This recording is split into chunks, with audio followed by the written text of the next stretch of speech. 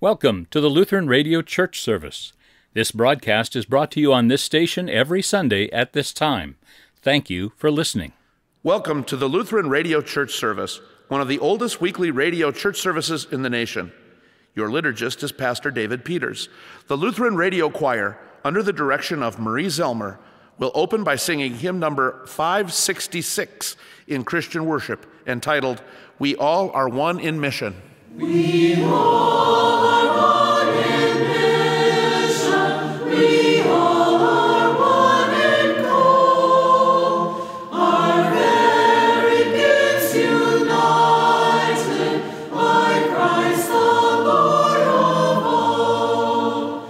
A single great commission compels us from above to plan and work together, that all may know Christ's love.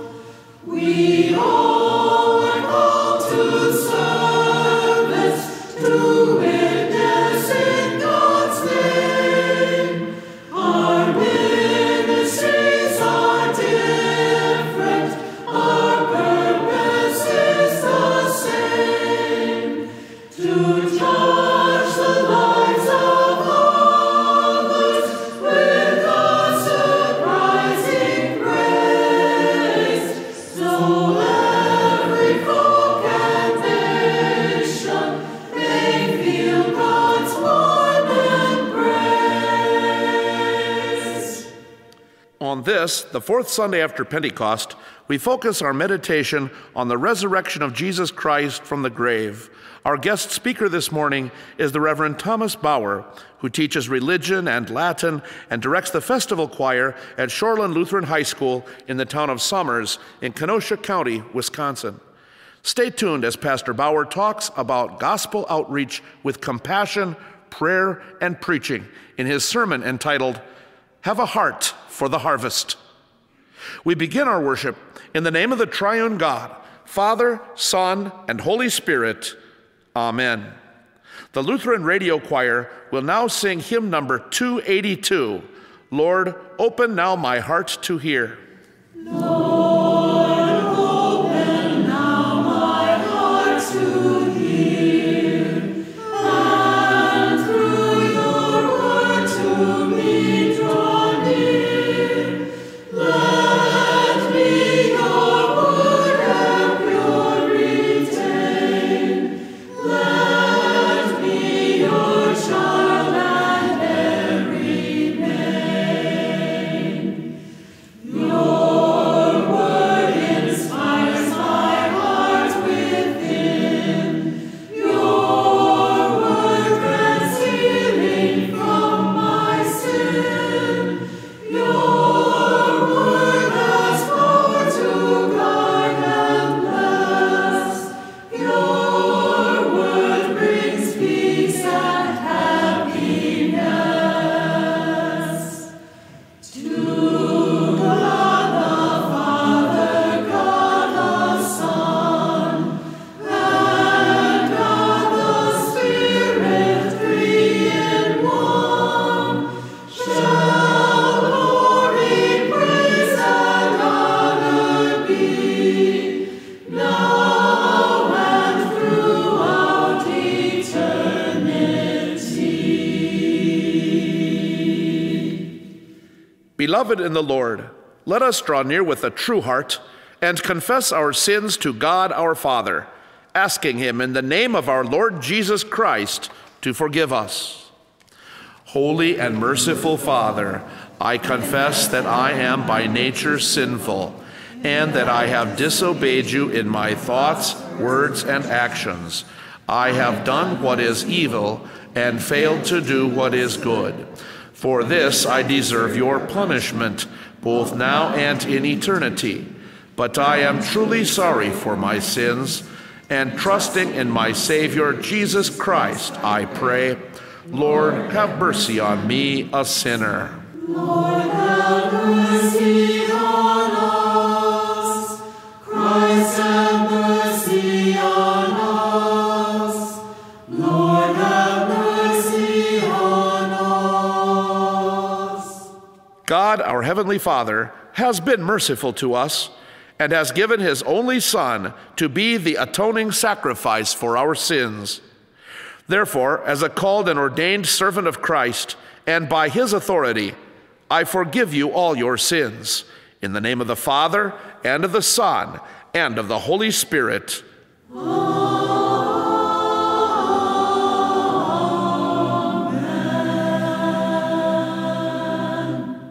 Listen now to God's holy word as he inspired St. Paul to write for us in 2 Thessalonians chapters 2 and 3. May our Lord Jesus Christ himself and God our Father, who loved us and by his grace gave us eternal encouragement and good hope, encourage your hearts and strengthen you in every good deed and word. Finally, brothers, pray for us that the message of the Lord may spread rapidly and be honored, just as it was with you. And pray that we may be delivered from wicked and evil men, for not everyone has faith. But the Lord is faithful, and he will strengthen and protect you from the evil one. We have confidence in the Lord that you are doing and will continue to do the things we command. May the Lord direct your hearts into God's love and Christ's perseverance. This is the word of our Lord. Thanks be to God. Our gospel lesson will serve as the text for Pastor Bauer's sermon this morning. It is written by St. Matthew in chapters 9 and 10. Jesus went through all the towns and villages, teaching in their synagogues, preaching the good news of the kingdom, and healing every disease and sickness. When he saw the crowds, he had compassion on them, because they were harassed and helpless like sheep without a shepherd. Then he said to his disciples, "The harvest is plentiful, but the workers are few. Ask the Lord of the harvest, therefore, to send out workers into his harvest field." He called his 12 disciples to him and gave them authority to drive out evil spirits and to heal every disease and sickness. These are the names of the 12 apostles. First, Simon, who was called Peter, and his brother Andrew. James, son of Zebedee, and his brother John. Philip and Bartholomew. Thomas and Matthew the tax collector. James, son of Alphaeus and Thaddeus. Simon the Zealot and Judas Iscariot, who betrayed him. These 12 Jesus sent out with the following instructions. Do not go among the Gentiles or enter any town of the Samaritans. Go rather to the lost sheep of Israel. As you go, preach this message: the kingdom of heaven is near. Heal the sick, raise the dead, cleanse those who have leprosy, drive out demons. Freely you have received, freely give. This is the gospel of our Lord. Praise be to you, O Christ. Let us join in confessing our Christian faith using the words of the Apostles' Creed. I believe in God the Father Almighty, maker of heaven and earth. I believe in Jesus Christ, his only Son, our Lord, who was conceived by the Holy Spirit, born of the Virgin Mary, suffered under Pontius Pilate, was crucified, died, and was buried. He descended into hell. The third day he rose again from the dead. He ascended into heaven and is seated at the right hand of God the Father Almighty. From there he will come to judge the living and the dead. I believe in the Holy Spirit, the holy Christian church, the communion of saints, the forgiveness of sins, the resurrection of the body, and the life everlasting. Amen. Pastor Thomas Bauer will speak on the theme, Have a Heart for the Harvest, immediately after the choir sings hymn number 372, I Lay My Sins on Jesus. I lay my sins on Jesus, the spotless Lamb of God. He bears them all and frees us from the accursed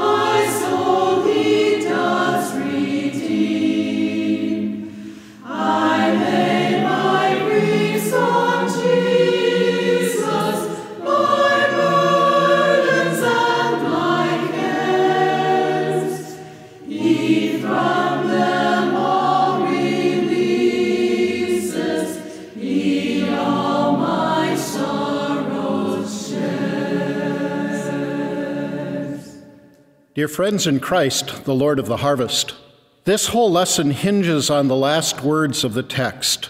Freely you have received, freely give. When Jesus sent his disciples on a training mission, he gave them authority to do things they only saw their master do. They received authority to say the word and watch demons wrench their way from helpless victims. They stared down leprosy and other anguishing ailments and watched bodies immediately regenerate until they were completely hale and healthy. They were even told to raise the dead. Whether they did so at this time, we aren't told, but we do know that they did so in the Lord's name after Pentecost. They were given a powerful weapon in their battle against Satan's armies. That tool, the message of the gospel, however, was not properly used if they didn't have the proper heart. You and I possess that same powerful message of the good news of Jesus. It's amazing that we so often regard it so lightly. The tool we have in our possession is able to raise spiritually dead people. It's able to ward off the devil and his legion of angels. It's able to turn tears of hopelessness into tears of joy. But we are nothing if we do not have a proper heart. Jesus had that heart for the work at hand. We are told that he went teaching, preaching, and healing. The force of the verbs is continuous, ongoing action. Jesus knew his time on earth was short, and so he made the most of every opportunity. It is from Jesus that we learn to have a heart for the harvest. He teaches us to reach out with compassion, reach out with prayer, and reach out with preaching. When he saw the crowds, he had compassion on them because they were harassed and helpless, like sheep without a shepherd. Literally, Jesus' bowels churned. You know the feeling, don't you? You see the pictures of starving children or the hopeless look of people who are enduring a great tragedy, and you feel sick to your stomach. That's the ache that Jesus felt. And why did he feel that way? Because he saw the people as sheep who were cut up and bleeding like they would be if they got caught in a thorn bush, or today, in a barbed wire fence. They were left alone, drifting, easy bait for predators. And where were the shepherds? Jesus knew all too well that they were teaching a religion that brought a hopeless end and not an endless hope. They tie up heavy loads and place them on men's shoulders, is the way Jesus described the teaching of the Pharisees and teachers of the law. I wonder how many of the people in Jesus' day were like Martin Luther, always trying to do something to make God please them, but never finding peace in their heart. A pastor tells the story of his early years in the ministry and his first congregation in the Chicago area. As he and his older associate were making hospital calls in downtown Chicago, he was looking at the marvelous skyscrapers. The elder Kretzmann said, "Look at them." And the young pastor said, "I am," gazing upward. "No, look at them, the people. How many of them know where they are going to spend eternity? Do you wonder if they know or even care?" That's what it means to reach out with compassion. Have you ever wondered about the eternal fate of people with whom you walk through a crowded mall, or with whom you enjoy a ball game at the stadium, or with whom you share the frustrations of a bumper-to-bumper traffic jam? Have you ever thought of the false religions that are so prevalent in the world today as spiritual barbed wire that leaves people helpless and hopeless? Have you ever considered the dangers of those who say, it doesn't matter what you believe as long as you are sincere, or there are many revelations of God and many paths to heaven? Well, how is that compassion stirred up in us? The Holy Spirit works in us. He takes us back to the cross to see holy blood soaked on it, holy blood that had to pay for our rebellion against God and his law. He shows us the ugliness of our transgressions of indifference to others and our lack of compassion. But at the cross, he also shows us the incomprehensible compassion of a holy God who loved us so much that he would not let us be lost to hell forever. He lets us feel the waters of baptism, which are a testimony to his divine power that frees us from the gripping forces of evil. It is by grace you have been saved. It is a gift of God, so that no one can boast. He takes us back to the Bible, where it says that God was reconciling the world to himself, not counting men's sins against them. The free gift of grace is for all. No one should have to suffer the gruesome punishment of hell. No one should have to be separated from God for all eternity. And compassion means that we see what we have and what so many people in this world don't have. So have a heart for the harvest. Freely you have received. Freely give. Reach out with Jesus' kind of compassion. And with this mindset, Jesus told his disciples, the harvest is plentiful, but the workers are few. Ask the Lord of the harvest, therefore, to send out workers into his harvest field. A way to capture the translation of this verse would be, keep on begging the Lord of the harvest, therefore, to throw out laborers into the harvest field. It's as big as this planet, and there need to be missionaries and teachers scattered over the width and breadth of it. Pastor Dan Calpine, the former administrator of the Board for World Missions, tells about a time he and a team of pastors got caught in a many-mile traffic jam going through Taipei, Taiwan. And seeing that mass of humanity, almost all of whom follow Buddha or other forms of ancestor worship, only deepened his resolve to pray more fervently and more often. When in our prayers we only pray for ourselves and the needs of our family, we sin. We show no regard for the lost for whom Jesus wants us to pray. Prayers that extend no farther than the walls of our home only prove how shallow our faith is and how selfish we really are. So God, forgive us if we do not remember the lost in our prayers, and forgive us as fathers and mothers if we do not teach our children to learn how to pray for the lost. Understand the grace of God in these words. God doesn't need us to get his work done, but he invites us freely to be a part of his all-important mission. He invites us to pray fervently and regularly for laborers in the harvest field. That means that you can pray for your children or grandchildren, or church members or students in our schools to become pastors and teachers in the harvest field. The month of May is always an exciting time for my church body. It's when the new pastor and teacher candidates are called into the harvest field. In response to the prayers of his people, the Lord of the harvest is filling our schools with willing disciples, but there is always room for more. And when we pray, we remember that this is God's work. He alone is the one to have able to accomplish what we ask for in prayer. So have a heart for the harvest. Freely you have received, freely give. Reach out with prayer. Make the prayer for more pastors and teachers as much your daily prayer as your prayers for health, safety, and for spiritual growth. After prayer, Jesus then took action. He wasn't thinking about potential candidates for harvest work. They were right in front of him. He called his 12 disciples to him, and he gave them this command: do not go among the Gentiles or enter any towns of the Samaritans. Go rather to the lost sheep of Israel, and as you go, preach this message: the kingdom of heaven is near. Heal the sick, raise the dead, cleanse those who have leprosy, and drive out demons. First and foremost, they were to preach.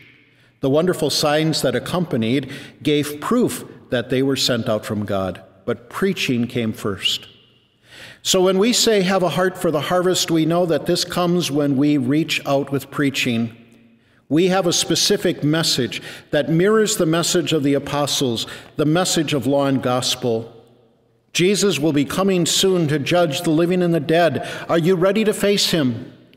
Repent and believe the good news.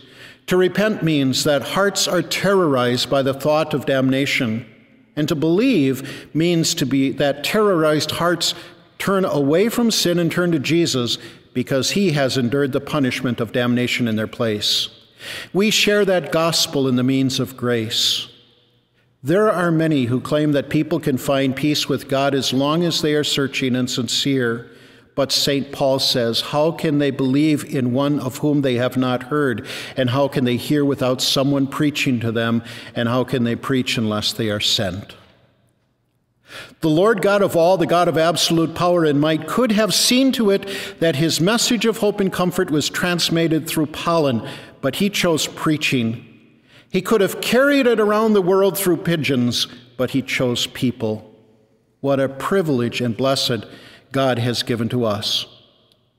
Unless we get the idea that this work is only for workers who have been called into the public harvest field, let's remember a couple of things.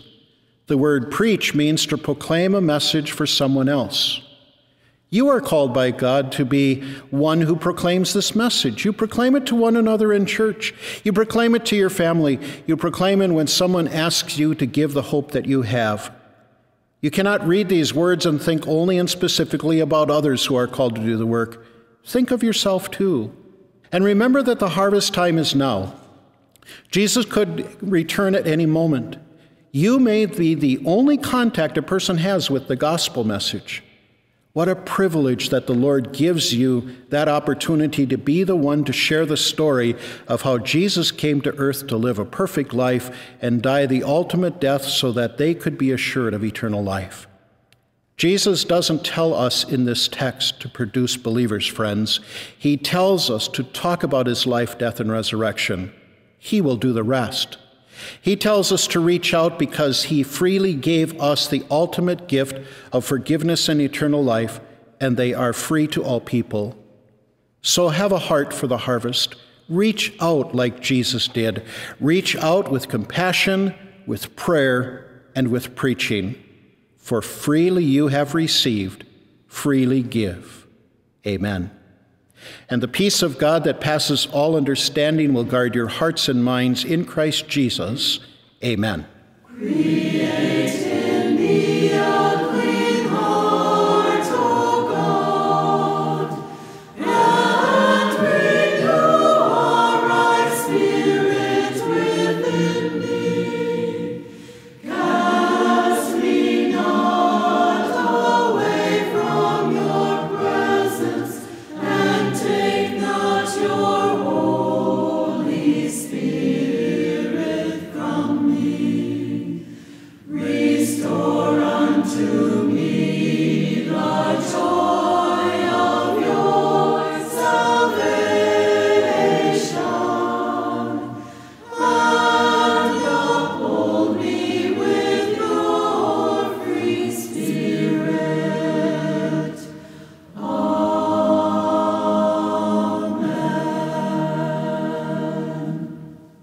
Let us pray. Heavenly Father, on this Independence weekend, look upon our nation and behold our many needs. Do not, because of our flagrant sins, turn away from us. Rather, be merciful and grant your aid in all matters that distress us. Increase the faith of all Christians, that we may not fall prey to the sins that have so badly eroded our society. Enable us, Christians, by fearless professions of faith and godly lives, to be guiding lights, leading others to glorify you, the only true God, and Jesus Christ, whom you have sent to save us and the world. Fill all our hearts with a heart and passion for the harvest. Bless especially the Christians serving in the armed forces. Keep them ever in your love and protection. By your Spirit, strengthen their faith and avert whatever might prove harmful to their souls. Give whatever help is needed to carry out their appointed duties, and be with them in their lonely hours. Keep them from sin. Together we join in praying the prayer that our Savior has taught us. Our Father in heaven, hallowed be your name. Your kingdom come, your will be done on earth as in heaven. Give us today our daily bread. Forgive us our sins as we forgive those who sin against us. Lead us not into temptation, but deliver us from evil. For the kingdom, the power, and the glory are yours, now and forever. Amen. The grace of our Lord Jesus Christ, the love of God, and the fellowship of the Holy Spirit be with you all. Amen. The Lutheran Radio Committee is pleased to offer you a copy of today's sermon by Pastor Bauer. If you would like a free copy, if you'd like a free gift, or if you'd like to keep hearing our messages week after week, please write to us, and if possible, send a tax-deductible contribution to the Lutheran Radio Committee, Box 501, Brookfield, Wisconsin, 53008. We'd love to have you check out our website at www.lutheranrcs.com. That's www.lutheranrcs.com.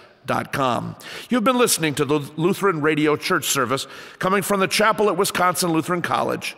The Lutheran Radio Choir will now close by singing hymn number 426, Yours Forever, God of Love. May our triune God be with you until we meet again. Yours forever, God of love, hear us from your throne above. Yours forever may we be, here and in eternity. Yours forever, oh how blessed they who find in you their rest. Savior, guardian, heavenly friend, oh defend us to the end. The preceding service was brought to you by the Lutheran Radio Church Service, broadcasting radio church services every Sunday morning since 1928. You may request a copy of this morning's sermon. Please pray for this important ministry. This program has always relied heavily on your financial gifts to produce and present these broadcasts. Recently, we've fallen on challenging financial times. Although we've been blessed with your monetary gifts, we need to continue to receive $400 per week from you, our listeners, to allow our ministry to continue. Please prayerfully consider donating any amount the Lord enables you to give to this Christ-centered gospel ministry. Please mail your gift to the Lutheran Radio Church Service, Box 501, Brookfield, Wisconsin, 53008. Thank you for your generous support of the Lutheran Radio Church Service, and may God bless your day.